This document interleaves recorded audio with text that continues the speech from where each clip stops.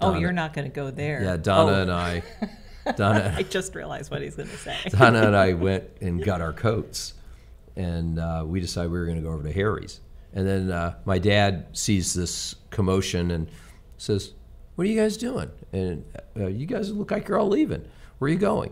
"Oh, we're going to Harry's." "Oh, hold on, I'll get my coat." I think that was the only time my dad was ever there, but it was like a Saturday night at 10 o'clock.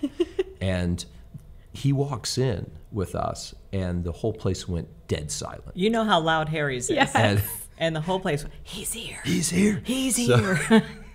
it was just one of those absolutely remarkable moments that could only happen in that setting. Yes.